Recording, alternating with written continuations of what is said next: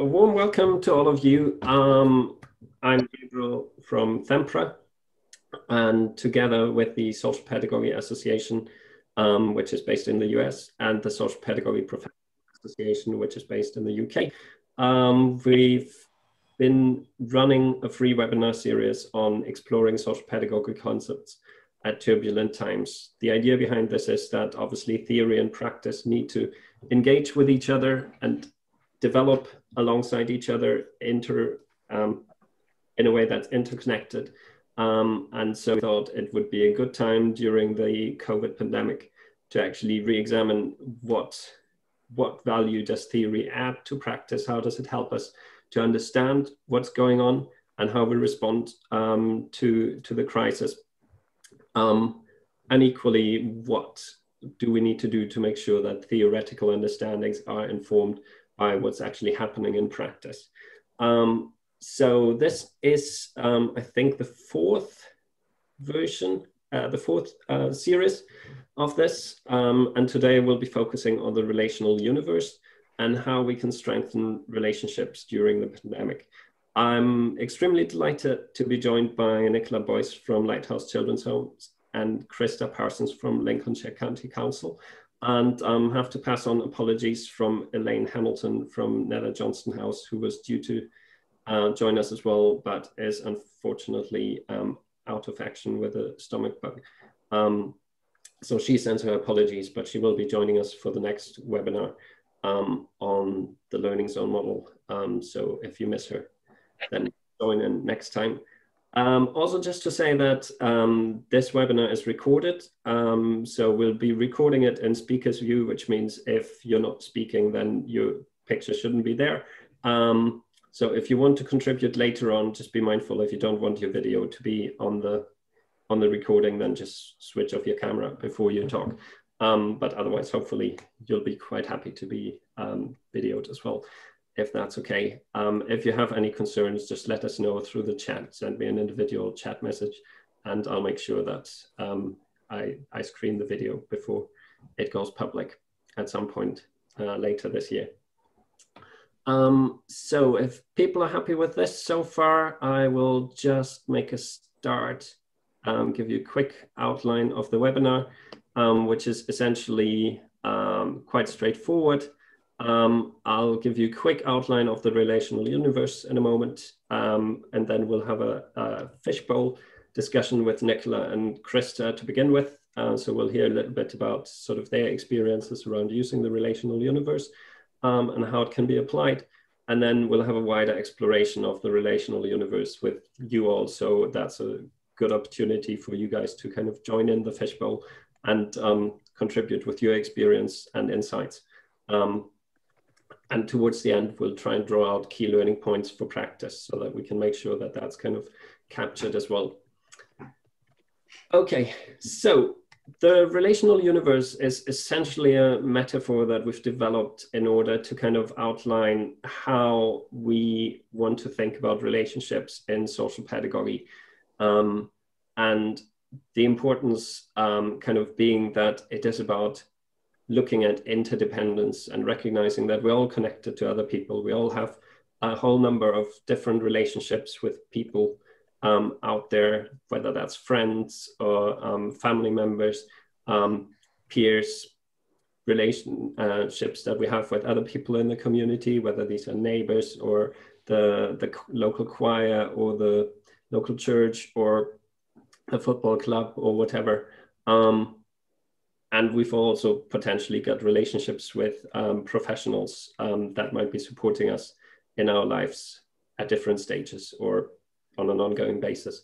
So the relational universe tries to kind of visually chart those relationships and kind of suggest that they're a little bit like planets. So there are different constellations in our lives, and some planets are big because those relationships are important to us. Some planets have a strong gravitational pull on us because they're important to us or because they're quite powerful. And some are less so. There might be a black hole that seems to kind of not be so visible, but suck up a lot of energy. If you want, there might be distant stars that are no longer really there, but still have a presence in our lives. So all of these things are interesting to kind of observe of how they're kind of happening in people's lives. And as a visual kind of metaphor, it gives us an opportunity to really better understand what is the power of different relationships, and how can we actually strengthen relationships to create a greater sense of equilibrium.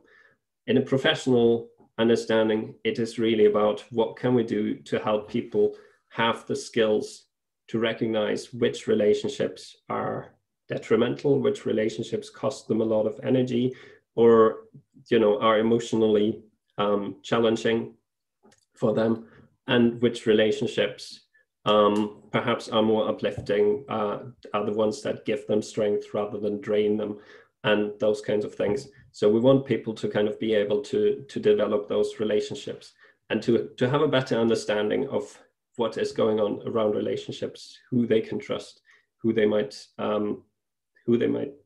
be better off not trusting, and all of that. I think the important bit is that as professionals, we don't get to decide who is in someone's relational universe. And that's really important, because it means that we, as professionals, obviously we're asked to make professional judgments, but we also need to be careful not to be judgmental in how we think about relationships and how we assume a person must feel about their relational universe. So to give you an example, just very briefly, I've charted the relational universe of a lady called Rachel, whose relational universe looks like this. So she has a son who is very much at the heart of her relationship, her relational universe here. And she has a partner who's kind of here a little bit more on the outskirts, and diametrically opposed, because he kind of pulls her a little bit in an opposite direction to where her son is pulling her. Interestingly, Rachel has put herself as a rather small planet versus, her son being kind of the heart of the relational universe for her. And a lot of that is because her son has a learning disability, so he needs quite a lot of support from her. There are some professionals in their lives because of that, but Rachel doesn't really have that much of a relationship with them, even though they're kind of there. Rachel also has some friends that are really supportive of her, and a lot of them kind of have kids with disabilities as well. So many of those friends she knows through her son. And she also has a neighbor that's very close to her. And that's pretty much what we know about Rachel's relational universe. We also know that her parents are deceased, so they're a bit more like distant stars somewhere, still present, still obviously having an influence on her life. But as professionals, we don't know much more about that. And it could be that Rachel is very happy with her relational universe. It could be that she's very, very unhappy about it. So for us as professionals, charting the relational universe gives us an opportunity to kind of talk and ask curious questions about, so what is going on in these relationships? Can you tell me a little bit more about this and that and the other? And I think it also shows that by gaining those insights, we can then help kind of look at, okay, so Rachel, how would you like your relational universe to look like in the future? And to be a bit more future-minded, be a bit more hopeful, and showing that we're actually there to support people in strengthening the relationships. Just because you might have a difficult relationship with your partner doesn't mean that has to stay like that, and it doesn't mean that you need to go search for a new partner. It is all about what can we do from where things are at, with the understanding of your life world, of what your relational universe looks like, and where you might want it, what you might want it to look like in the future. What can we do to kind of help you move a little bit more towards that? So at this point, I will just stop the screen share and invite Krista to share a little bit more about how you've been using the relational universe in your work at Lincolnshire County Council. Thanks. Morning, everyone. I'm just now being blinded by the sun, so sorry if I'm squinting at you, but anyway, at least the sun's shining, so that's a good thing. I was just actually, while you were talking, it just occurred to me actually when I think about my role at Lincolnshire is I'm the Caring to Learn manager, and Caring to Learn is a sort of initiative that's grown up over the last almost 3 years now, and it was really about how to improve a wide range of outcomes for our looked after children. And actually, when we sat and thought about it in the beginning, and we did a lot of work with Claire Cameron from UCL and some other people, it was about that interchange of relationships between the different groups working with the children at the centre. And we came up with this sort of, again, I suppose, idea that, you know, we had the children to the centre, and it was all to do with the success of whether those outcomes for those children were good, really depended on the relationships of the three main kind of areas within that universe, I suppose, is how I'm defining it now, between, you know, their sort of home, and that could be their home in any sense, really, who they're living with currently, or their birth family, their home, where they see as their home, services and all the professionals involved in that, and also, you know, the school, and how those three groups of people really interact with each other, and how they, you know, how their relationships impact on what the outcomes for the children. So actually, I didn't mention that earlier, Gabriel, but it just came to me as you were talking, really, to think actually that is, you know, the key of how we want it to work. So yeah, I suppose thinking about that wide, you know, growing from what's this, you know, the centre of the child's universe outwards. And interestingly, I did talk to one of our residential workers about you know, a piece of work that she did, a piece of direct work she did with the child, trying to get her to really think about this idea of her relationships and her relational universe. And she did find it very difficult, and she really wanted to focus on the present aspect of that, and who were her main relationships there. And it was about the residential workers, who she saw as really you know, her key and her rock at the moment, about her teachers at school, who she really felt did care for her and were really doing a lot for her because they were preparing her for a future, and her social worker, who thankfully she'd had a, you know, stable social worker she'd been in touch with for quite a few years, and she, you know, and those were the the two groups of people and one individual that she identified. And those, but when the worker tried to expand that out and talk about perhaps people from in her wider universe, like her birth family, her mum, her dad, you know, very difficult relationships there. She was only having letterbox contact with mum because of neglect and trauma and things like that. So, but she didn't even want to include them in her universe at all. She said, no, I've moved on from them. And she was very firm in the way she described them. But then thinking about the future, she said, you know, talking about who will remain in your universe, do you think, in the future, who will be there? And she said, what about when, you know, if you change, when you leave school, or when you move on, or when workers from the residential home leave or move on? It kind of opened up this idea that, to show that her attachments weren't really that strong, because she said, oh, well, some new people will come along, and I'll meet new teachers, or there'll be new workers, and then they'll help me. And so I just thought that was a really interesting insight, how you talking in this way about the different relationships really opened up where that child was at the moment, and where probably, you know, you could go on to develop her relationships further, or at least explore where those relationships could be. And she did a bit of creative work to show that, to sort of, she didn't do it in with the planets, unfortunately, but they did have some people dolls, and where they would, how she would represent it like that. And interestingly, this lady here, that is Jenny with the, I think it's supposed to be red hair. That's her social worker, but she's the only actual individual she identified as being important to her in her universe. And the other two were kind of generic groups. The people with the feathers, those are the residential workers, and the fluffy sort of dress people, these were her teachers. So she didn't even go on to sort of represent individual people who she had a strong bond with. And I think that, again, really demonstrated that perhaps she didn't have those really close and strong bonds with people in her immediate universe. And that was something obviously she would want to work on. So that's a bit of stuff about individual work. And I just want to quickly mention, you can cut me off, Gabriel, if I'm talking too much, but, you know, some of the other stuff we've had to think of with COVID about as part of how we work at Caring to Learn, because, you know, everything was about building those relationships across teams and across groups of people, supporting foster carers, supporting residential, supporting schools as well, particularly.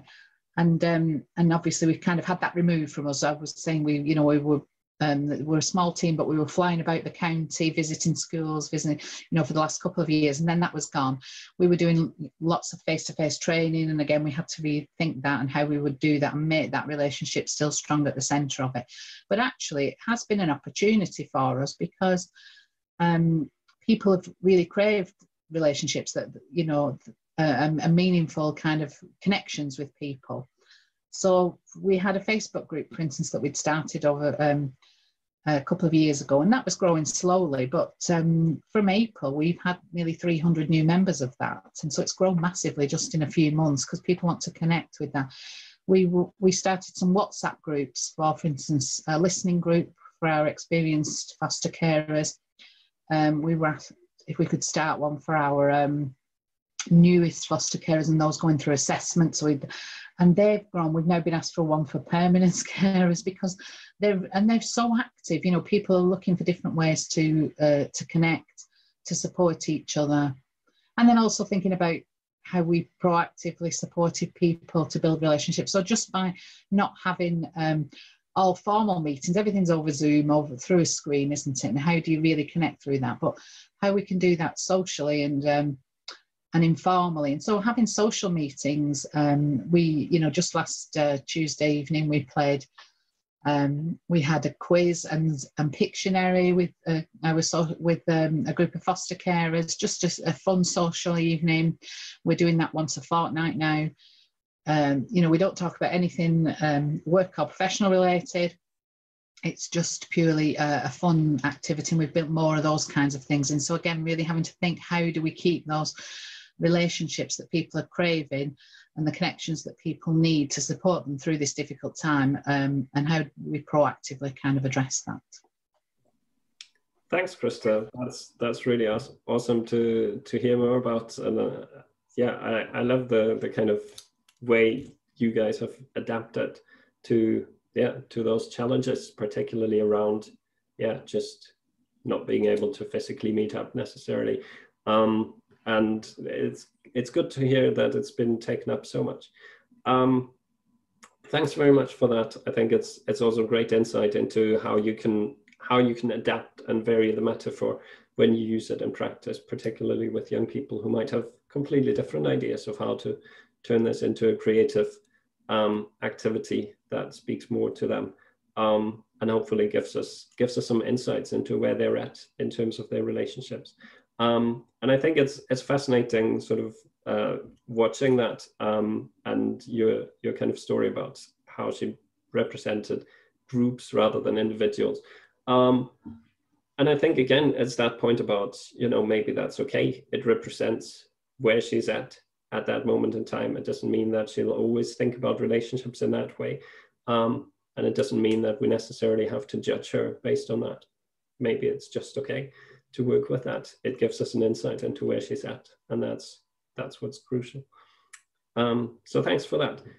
I'll hand over to Nicola at this point, who's been using the relational universe at Lighthouse in a very interesting way as well. Thanks, Gabriel. That was lovely, actually, hearing about that work with that child. I wanted to think a bit more about expanding where you can use the relational universe conceptually. So I'm Director of Practice for Lighthouse Children's Homes, and we're working towards the opening of our first home next year.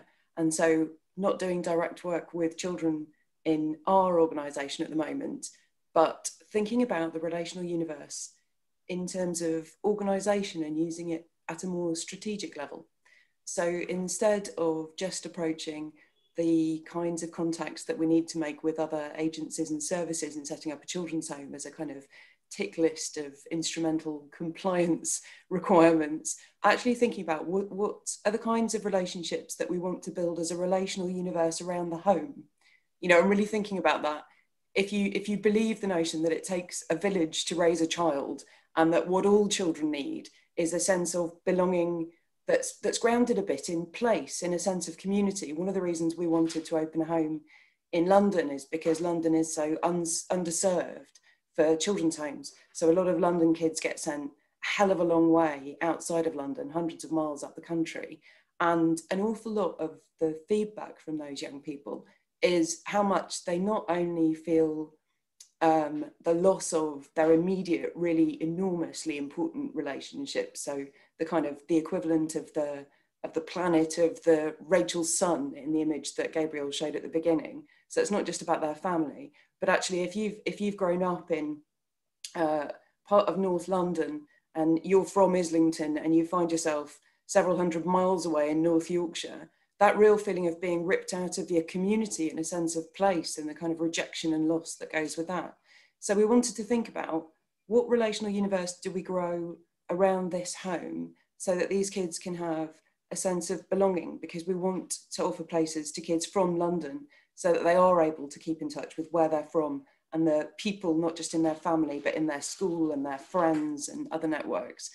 And what's needed for that, because the reality is that very often, Krisha and I were just talking before we started, it's a very common story that opening a new children's home starts with opposition from the neighbours and objection to planning applications. And we do seem to have a bit of a split in our minds in this country between the way that we talk about our own children or all children, and the difference when you start to talk about kids in care or kids who really struggle, have got some real challenges in their lives, and who may express that through being quite challenging with the people around them at times. And we seem to get a lot more judgmental and a lot less welcoming at that point. And I know from a lot of work that I've done with young people in care, they really keenly feel that, and they talk about the sense of feeling rejected by the local community, that the neighbours are looking at them and judging them, that they've also been rejected by school, that they got kicked out of youth club, that, you know, they got kicked out of the scouts for, so it really compounds it.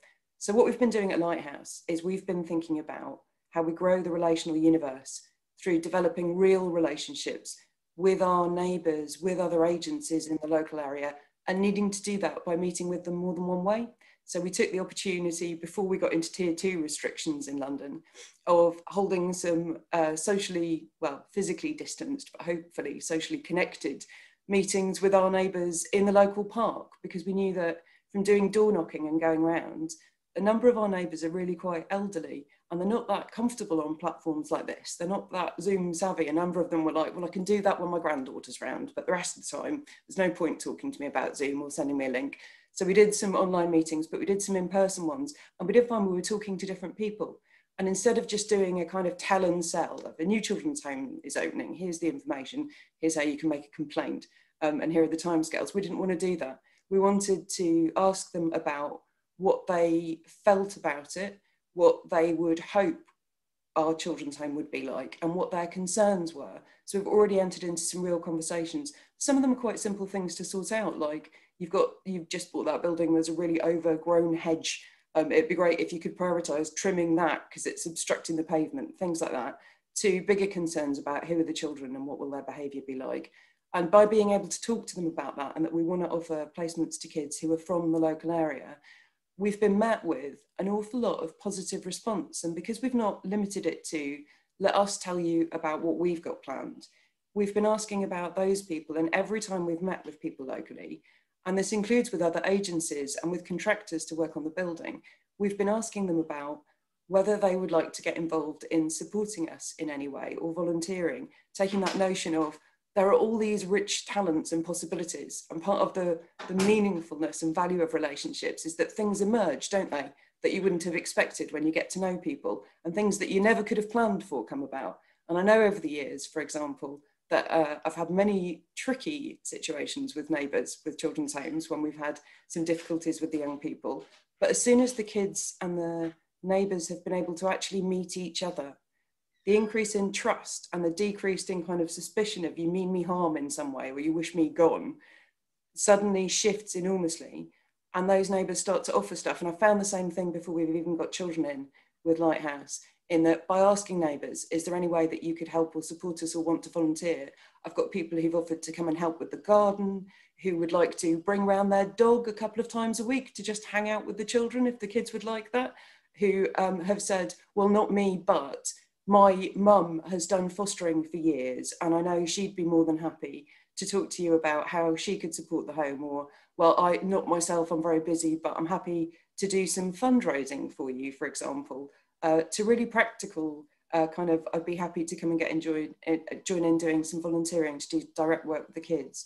We've extended that even to things like planning for how we do building works. So instead of just looking for any contractor who can offer us a cheap price, we've looked for local contractors because we want to invest in the local community. And if we can make an economic contribution, but get to know local traders who then know the building, who are then available and understand why it matters so much to come out and do a quick repair at 3 o'clock in the morning, and they've already got the information about what kind of windows we've got.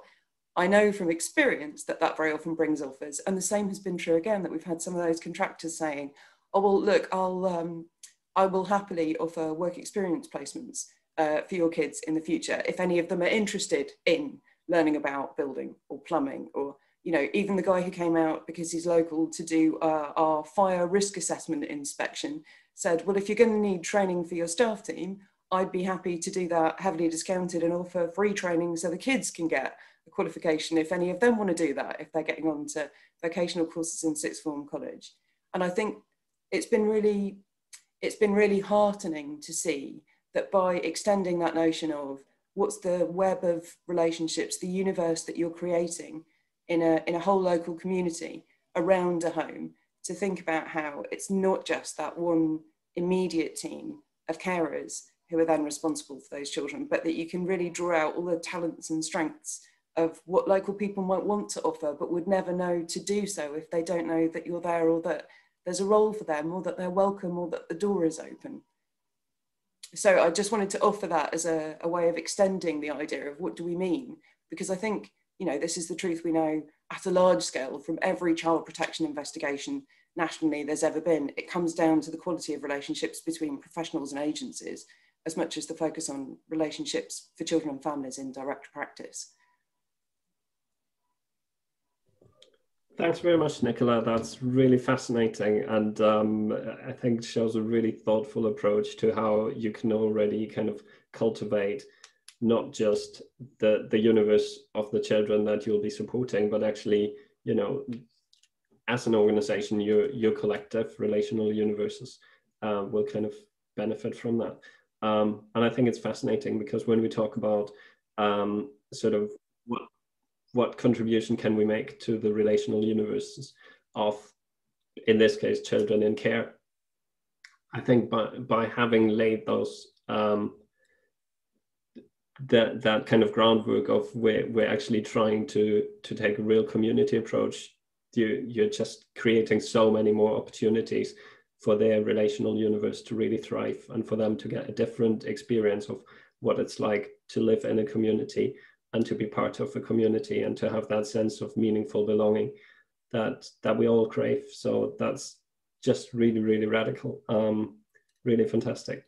So I'm very curious about any other sort of examples that any of you might have, or any thoughts on what we've talked about so far. So feel free to just unmute yourselves and basically join the fishbowl, for the want of a better word. I know that Ian's already been adding some thoughts there. So feel free to unmute yourself. Tell us a little bit more about it. Okay, we'll go with Karen first. She was quick on the unmute button. Yeah, Thank you both for that. That was really, really interesting examples. I'm a lecturer at UCLan, and but my background was social work, working with adults and older people, and I could really see how those examples could be transferred to working with older people, and particularly, Nicola, when thinking about older people moving into residential or nursing care, often they might be taken out of their communities. So that sort of way of working and bringing the community in and helping people to feel part of that community could be really valuable in that way. Thanks, Karen. Simon, you had your hand up as well. Simon Taylor. Yes, thank you.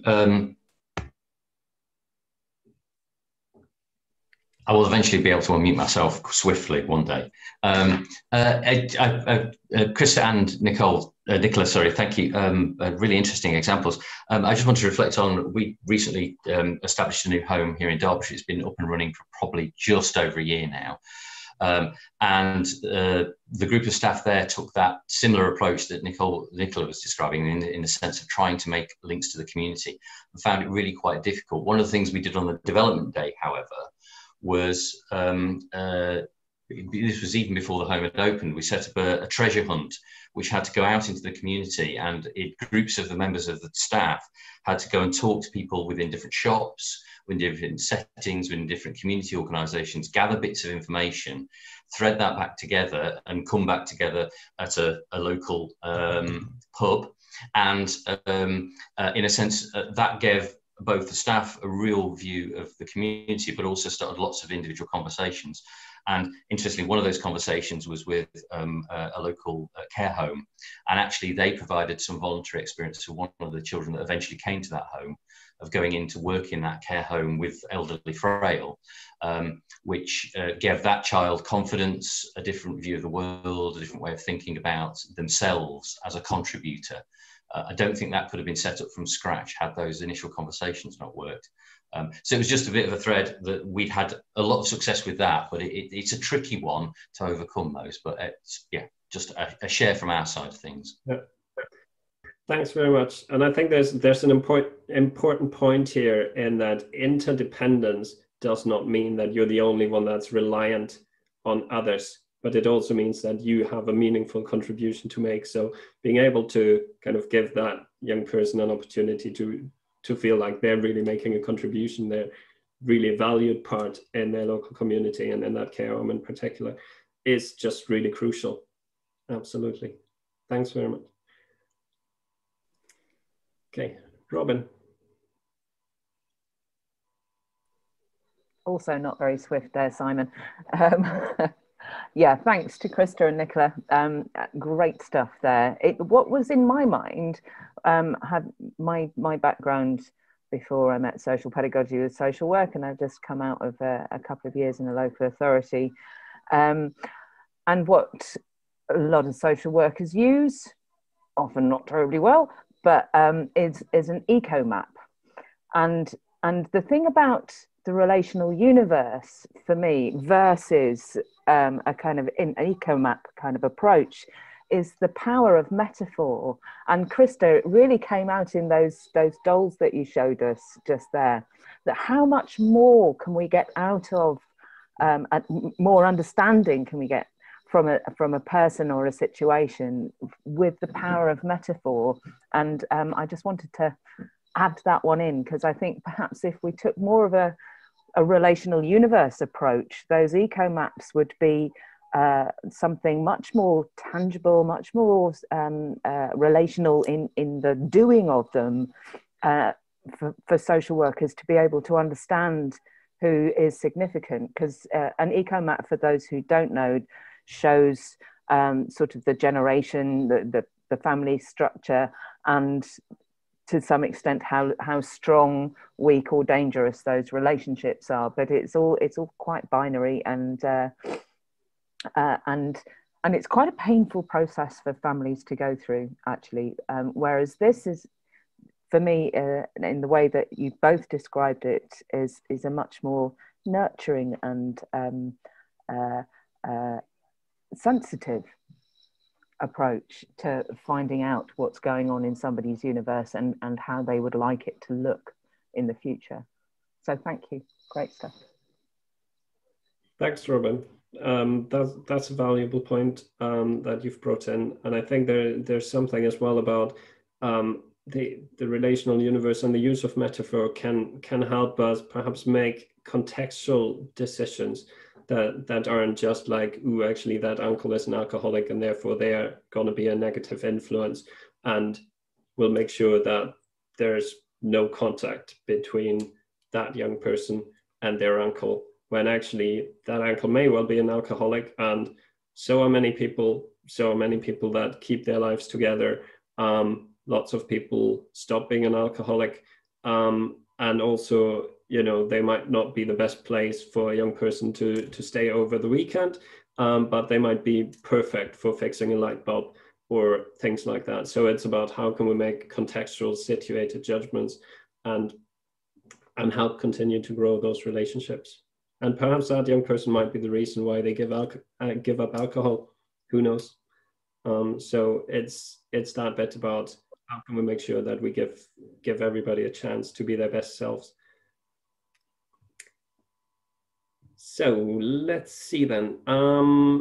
Anybody else have any sort of... I just wanted to mention something that I mentioned before when Nicola was talking to us earlier before the meeting about how to expand on that relationships. We were, almost by accident, we were able to put a teenager in one of our residential homes back in touch with a foster carer who he lived with for 2 years previously, but you know, had quite a bad breakdown really at the end, and he was moved from there to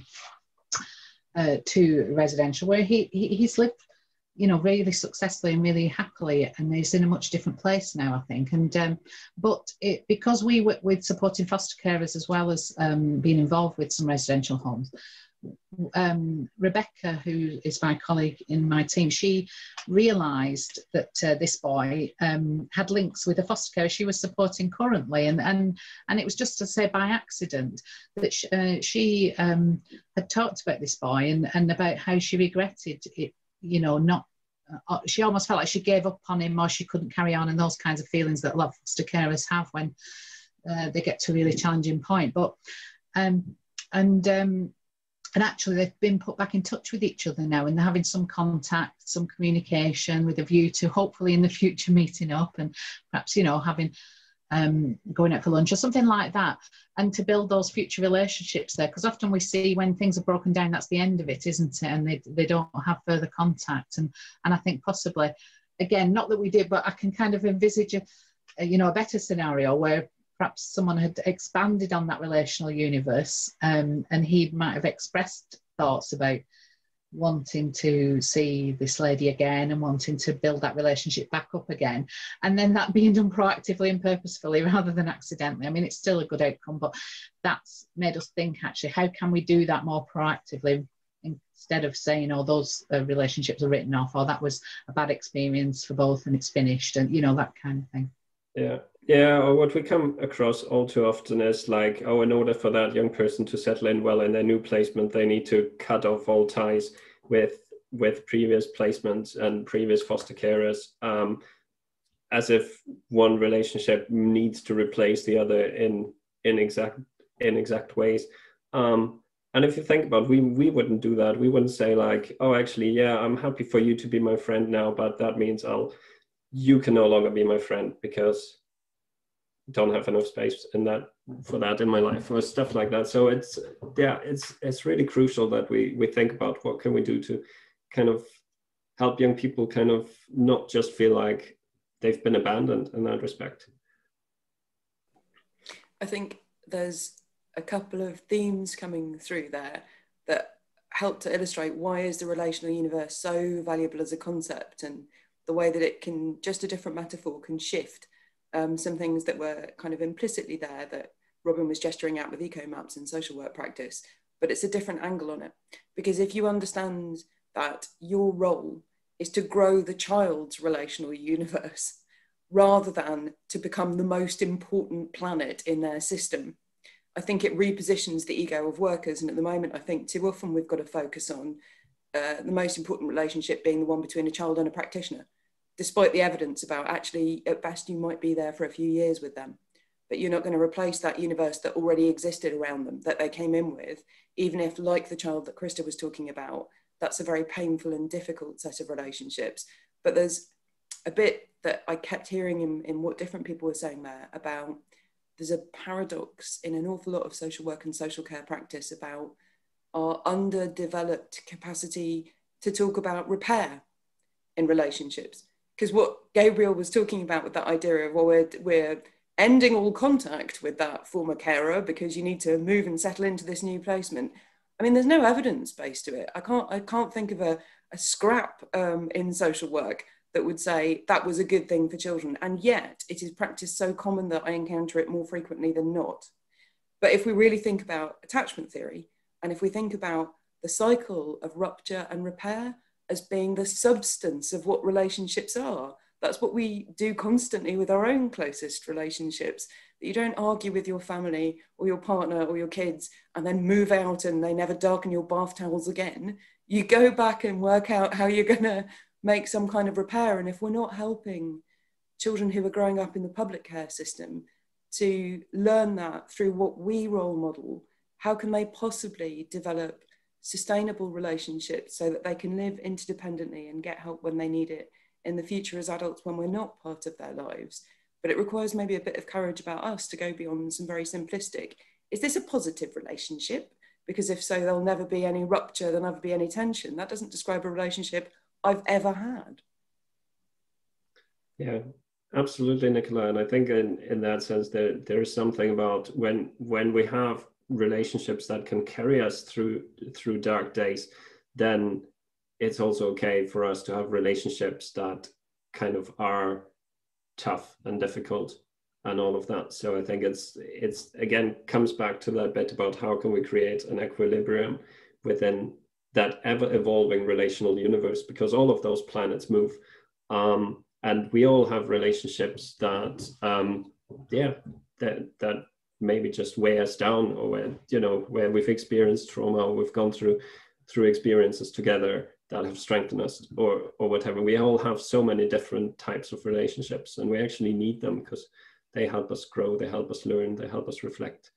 And I think, yeah, as you say, what we don't do as individuals is we don't just go like, okay, I'll just cut those people out of my life completely. Because, even if we might physically do that, they're still there, that presence is still there. So that's the bit I think you alluded to. You can't just, as a professional, decide, oh, actually that person's no good, and we'll just sever any links between them and the person we're supporting, because their gravitational pull might still be there, and we might have just made it even stronger by virtue of trying to cut them out. Great. I'm interested in maybe any examples any of you might have from adult social care practice in particular, because it's clearly not just a model that applies to children, young people. And I'm curious to have any sort of examples. Karen, you already started to mention it earlier, but I also know that, Kath, you guys are very good, very adept in kind of helping people build relational universes in that sense through community circles. Yeah, I was just reflecting when everybody was sharing the thoughts. We use a tool called a relationship map. When I think about the relational universe, the map that we use, it depends how it's used, but it can be really like quite two-dimensional, where we record, who's in somebody's life, and we think about the depth of the relationship. But I think when you look at doing it as like a solar system, and you can see the depth, the example you shared before, when the sun was very much at the centre, but maybe the relationship with a partner, there was a tug the other way. I don't know whether our relationship map quite gets the depth and the three-dimensional effect of how we could, share that in a bit of a deeper way and add those layers of depth and complexity. So that's definitely given me something to think about from this morning, just how we, share that in a way that the depth of relationships can come through, rather than it just being a two-dimensional document that just has the names of people.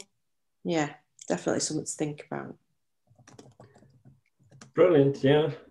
Thanks very much. And I think it comes back to when you introduce metaphors, as Robin was saying earlier, it gives you something to explore that adds new dimensions to it. And you can ask questions like, oh, so tell me something more about that constellation, where that partner is.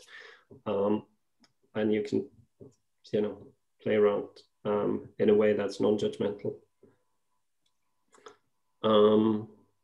Great, thanks. So have we got any other thoughts, comments, ideas, examples? I'll throw in another thought, something that I've been doing a bit of work with a colleague who leads our life story work training. Basically, I'm there just to work the tech because they're not very good at that. But in engaging with that material, a lot of what we've talked about is that's sort of particularly from, I move back to children again because it's my space, but a lot of that work that goes in often far too late in the day around life story work could be held by a lot of this understanding of the relational space around children as we go. And it's not, I mean, in a sense, that's what life story work should be doing. It should be ongoing, but often it's drawn together at moments when things are transitioning, things are changing, rather than it being done consistently. And my feeling is if you could tie this understanding of relational space, one of the activities we do on that is, as part of the direct work stuff, is do a button tree. People may have done them. You draw a tree and you stick buttons, coloured buttons on them. And that again has that space of holding it as a bit of a metaphor. You have different shapes, colours for different people. And each of those times and spaces can just put you in a different place of thinking.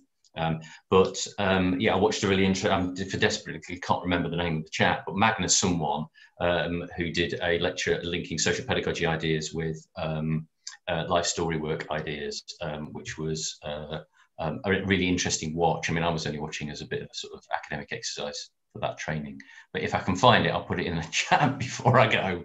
I'll put a link to it if I find it. Brilliant. Yeah, that'd be great. Thanks, Simon. I was just going to say that I think there's a moment of opportunity this year as well, given that relationships and how we sustain them in the face of the restrictions as a result of the pandemic has been so dominant for all of us this year. I think that part of the frustration about what we can't do means that there's an appetite for people to figure out different ways of connecting and a different, maybe more contemplative awareness of what's the value of that.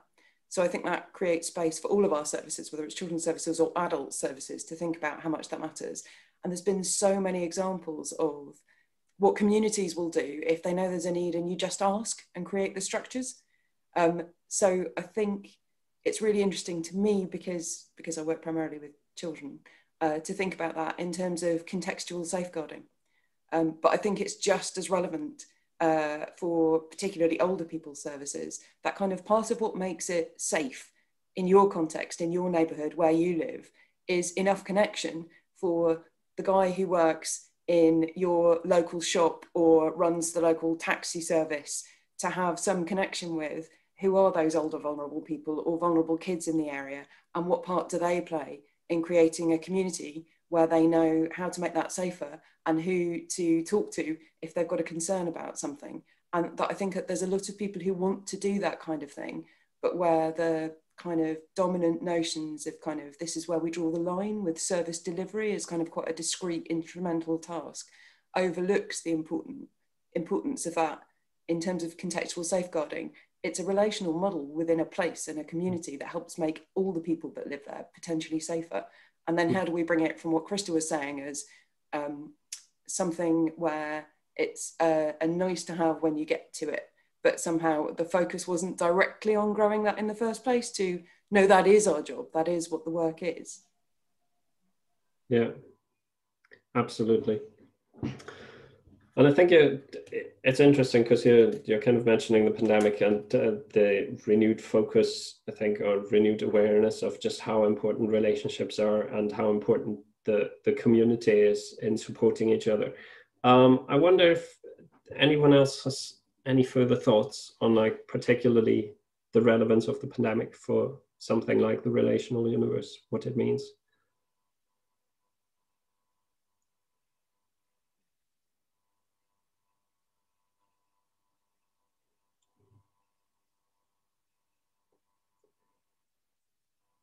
I think. And then I'll talk again because nobody else is. Simon, yeah. But my only quick thought on that is, being now veritably middle-aged, I don't know how to do it. I'm not sure I can figure out the solutions, how to be in a relational space yet. However, I'm sort of, the few connections I have in my job with actual children, they seem to have better ideas about this than I do. I'm not saying they have all the solutions, and I'm not saying they've knit it together for me, my generation, or my dad's generation, but they certainly have ways of thinking about the world that I haven't. And that gives me hope that maybe I need some reverse pedagogy. Is that a thing? Where actually I'm doing more of the learning in those situations, because I don't know as yet. That's all I had to offer. Yeah, well, that's a brilliant point. Absolutely. Young people can teach us a lot. Ian, I know you've kind of been chatting away, and I'm sorry I've not kept much of an eye on the chat, but can we come back to you just now? Yeah, thank you. Yeah, some great examples. Thank you, Krista and Nicola. More recently, obviously teaching, lecturing with the COVID situation and students being on campus. Again, being a personal tutee for year one students has been quite a challenging situation, I'll have to say. So what I've been experiencing is actually with individual students, they're having to reevaluate who their support networks are. So whereas previously, they could at certain times go back home and backwards and forwards, and they'll have a circle of friends and new friends, I've actually seen them reevaluating who their networks are and having to look at others where they wouldn't necessarily draw upon. And I've almost seen a kind of a connectedness with, like, peer groups become much stronger. People in the same, say, the same flat or the shared home have become much more important to them. And so the relational universe for me as a kind of a personal tutee has seen, whereas in the past it may be a little bit more relaxed, a little bit more. I've got a wider network. It almost seems like the network's widened, but then particular aspects of it have become much more focused for them. If that makes sense, but I think it's just watching the changes. Whereas lots of students who talk about friends, new friends, and then family, some of those, I suppose, aspects have changed to others which I wouldn't necessarily have thought of. But I think go back to the examples, and I almost see the relational universe as an organic experience and real life change, and that's why I like it as a metaphor. And I think metaphors are important, whether you're a child or an adult, because it's not for us to say who's important to that individual. It's for them to to decide that. And like Krista says about the young person who went back to the foster care, to me is just a prime example of things change and organically move, and it might be over years, but actually if it's still important to them, it's important to them. And I don't think we're in a position to go, well, you can't not see that person. So I think it's interesting. Again, my background's working with children, but actually I've always tried to enable the child to have the voice. But I think, like many have said, it's difficult sometimes in organisations where the structures are quite binary and quite kind of stagnant, where once it's decided this is what's happening to the child, it kind of stays there rather than organically changing. So I think this is an interesting tool that could be used. Yeah. Okay. Thanks very much, Ian.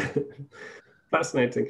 At this point, it would be great if you all could use the last couple of moments to just post any kind of key learning points from this session on the relational universe.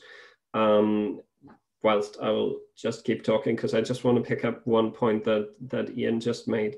And I think that is very much about perhaps there's an opportunity for us, given that the pandemic has really kind of upended many people's relational universes in terms of who we can see, how we communicate with them, how we keep in touch, and, you know, offered opportunities perhaps as well to build new relationships and reframe, as you said, Ian, about who can I really kind of rely on because they're physically close to me, or I can keep easy contacts to. So I think perhaps there is an opportunity not to kind of replace people again in that relational universe. So if we manage to keep our existing relationships growing and somehow evolving at these tough times, be it through Zoom or through the traditional phone calls, rather than the kind of weekly coffee morning or dinner or whatever it might be, then there's an opportunity for us to still expand our relational universe because we're being forced to add new relationships to it. And I think there's something that came out of the discussion earlier about when we kind of play musical chairs with our relational universes, then it becomes really problematic. But when we manage to find situations where we actually just add more chairs to that activity rather than take them away, then actually interesting and new opportunities arise. So yeah, hopefully we will all continue to find ways to help grow the relational universes, both for ourselves and for the people that are important to us. So thanks very much for all your contributions. Thanks for everything that you're posting. We will post the recording of this sometime soon, whenever I get around to it, really. And hopefully see you again next time on the 23rd of November, I want to say, where we'll be exploring the learning zone model next. And then again on the 14th of December, where we'll be exploring the role of critical reflection. So we've got the rest of the year planned out, and I'm sure we'll be on to further webinars, webinar themes in the future for 2021 as well. Thanks very much for joining us.